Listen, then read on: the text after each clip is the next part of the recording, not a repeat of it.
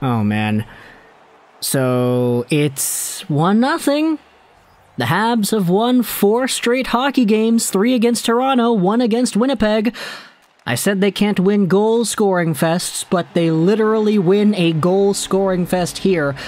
I literally said in all the videos before, the Habs can't win games 5-3.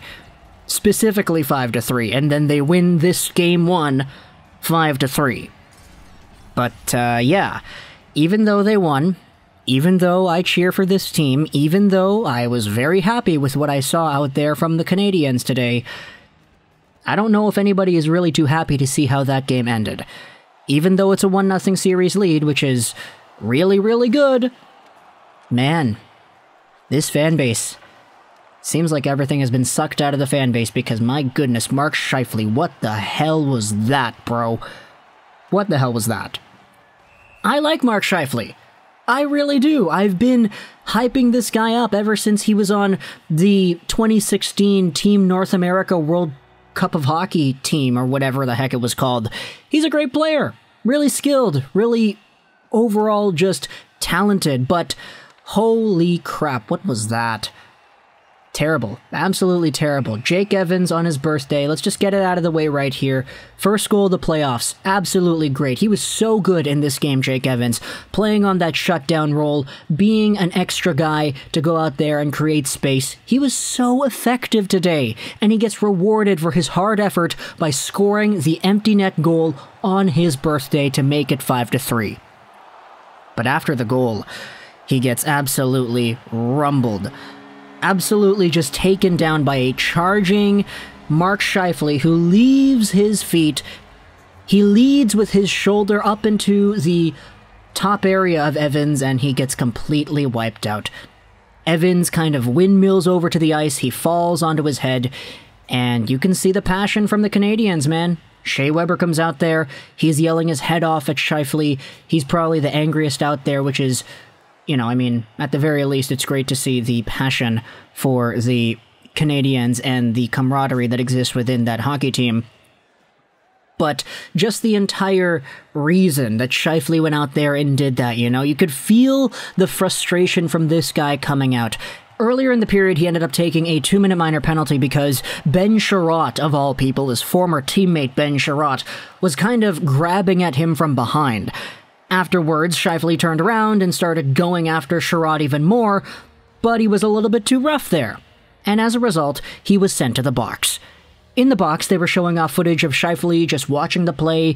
The Jets did kill off that penalty kill, by the way, so it's not like Scheifele costed his team a goal. They were still losing, so it's not like it was the most detrimental part of the game or whatever. But you can see in the penalty box, Scheifele's just sitting there. And when you watch it, you're like, okay, this is kind of why 2-minute penalties exist in the way that they do, right?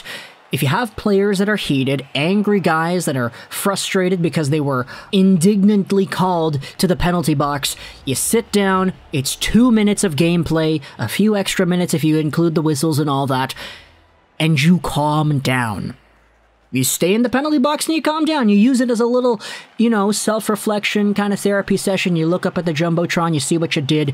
Sure, you're angry a little bit, but you use these 2 minutes to calm down so that when you get back on the ice, you no longer do things that harm your hockey team. But Mark Scheifele, man, this guy didn't cool down. Absolutely didn't. This guy was still super pissy about everything, so what does he do? Oh, he sees the guy that's going to score an empty net goal. He's frustrated, that goal's probably going to go in. And then he completely takes him out. It's a 5-minute major. Elliot Friedman has the call over here. It is a charging major as well as a game misconduct called on Scheifele. We'll see if he ends up getting the book thrown at him, if George Peros and NHL player safety and all of them are able to do something about this, if Scheifele is in the series, out of the series, if he sticks around. You could debate whether or not Mark Scheifele was even that big of an impact in this game right here, aside from, you know, of course, the hits and the frustration. But that's the end of the game. Ultimately, it's 5-3. And Jake Evans, he gets stretchered off, he gives a fist bump to one of his teammates, and hopefully we see a little bit more out of this guy. Happy birthday, Jake Evans, you got yourself a goal, and it was a very important one at that, because it sealed the deal for Montreal taking Game 1 against Winnipeg. Aside from that, though, let's get into the actual game here, because before all that stuff happened, this game was honestly a pretty fun one to watch for Habs fans, because Winnipeg's worst version just absolutely came out here. And by that I mean, it's a game where the Winnipeg Jets just pretty much only rely on Connor Hellebuyck, because the rest of this team is busy going out there giving up odd man rushes and really good zone time. The Montreal Canadiens just absolutely had a ball in this one, picking the puck up, beating out a D-man, and coming in on a 2-on-1. We had so many odd man rushes for Montreal, and to be fair, it's not like they were scored on all the time. Either way, though, the Montreal Canadiens went out there and kind of proved everything that I said and critiqued about this team in the previous few weeks wrong. They scored a power play goal. It's Jeff Petrie with the blast and KK with the tip. Beautiful right there. Kotkaniemi getting himself another playoff marker. Crazy to think how good this guy has been. You have yourselves a goal from Eric Staal, of all people. It's Corey Perry driving to the net off of a nice little passing play there. Eric Staal in front gets the goal. Corey Perry, by the way, what an absolutely great game from this guy. On the power play, I just noticed it today, but Corey Perry is so poised, so confident, and the little moves that Perry does to dangle the puck around a defender and send the pass off at a different angle. It's so slight, but it's incredibly effective, and it's that veteran presence of mind that allows Corey Perry to be able to do that in tight spaces, in tight situations, when you have the puck on your stick, with limited time to work with. The Canadiens had a really good amount of puck cycling on the power play as well, led by Gustafsson, Caulfield, and Suzuki. However, in the first period, you have yourselves a Gustafsson chance. That doesn't work out well. He tries to one-time slap pass it to Suzuki. It doesn't work. It goes wide. The puck gets fed back to Gustafsson, and he's under pressure. He tries to play it back to Suzuki, but it bounces off a skate. Eventually, it's a short-handed opportunity for Adam Lowry. He comes in. He scores. It's 2-1. Shorthanded goal there. Gustafsson, man, this is kind of what Philadelphia Flyers fans were warning us about Gustafsson, eh? The defensive turnovers and the coverage. It's not the best, but hey, I won't make it seem like Gustafsson was an absolutely terrible player in this game. He's been good on the power play for the most part. Not going to make it seem like one play is going to devalue everything else that he has done.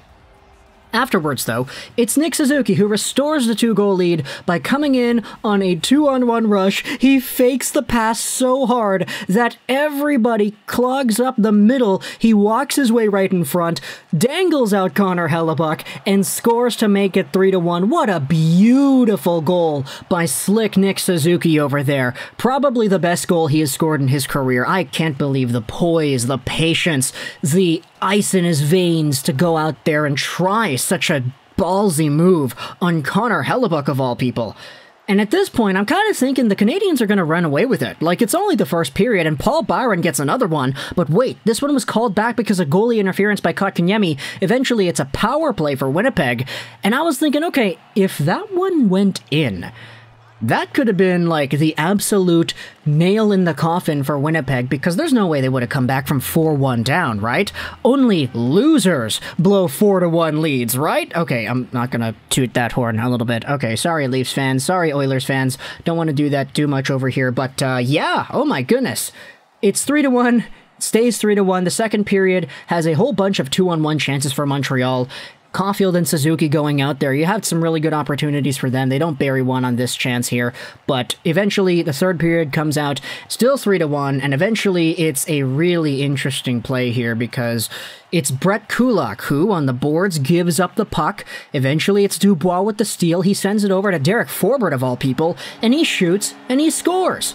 It's 3-2. They're within one right here, and I'm thinking, you know what? That Paul Byron Kotkaniemi thing with the goalie interference, that was really impactful. If that had just gone in properly, we would have not been in this situation where it's a 1-goal game with a few minutes left in the third. Oh my goodness, what's going to happen here? And all of a sudden, okay, there we go. Shea Weber with a breakaway on a power play. Hellebuyck with the save, and Gallagher on the rebound scores. It's 4-2 Montreal. You can say what you want about the reffing, but man, this one was weird either way. I'll just leave it at that. We'll talk a little bit more about the reffing in Game 2 if things continue to be weird. Eventually, though, we have ourselves some more stuff at the end of the game. It's the Scheifele to the box thing. It's the Kyle Connor cross-crease goal from Nikolai Ehlers that eventually makes it 4-3, and then Evans makes it 5-3, and then the Evans thing happens. Oh boy. It's 1-0 Montreal, eh? All the Jets fans who went out there and said, oh, we're gonna do a double sweep, back-to-back sweep, 8 in a row, eh? We're gonna do it, right? Yeah, sorry. Jake Evans was the deal here, and yeah, Mark Scheifele, I don't know if he's gonna come back. If he does, then my gosh, Nazem Kadri gets like 8 games or whatever it is, and Mark Scheifele gets however many for whatever it is that he does. I just hope that NHL player safety is consistent with this one. Talk to me in the comments what you thought about this game. I hope you enjoyed this. Shows 9-9. And bye.